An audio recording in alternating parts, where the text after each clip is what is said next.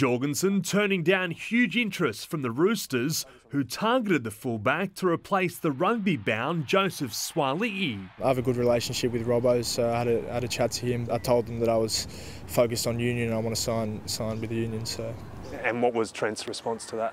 Yeah, he was fine with it. Obviously, there's not much he can do about it, so he wasn't getting angry or anything like that.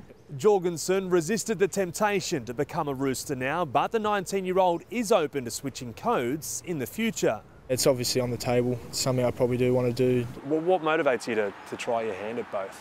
Yeah, just being a dual code athlete would be, it's amazing. And also, I do love league. I did play it when I was younger, and it is a great sport. But yeah, as I said, it's a long way away, and I just want to focus on Union.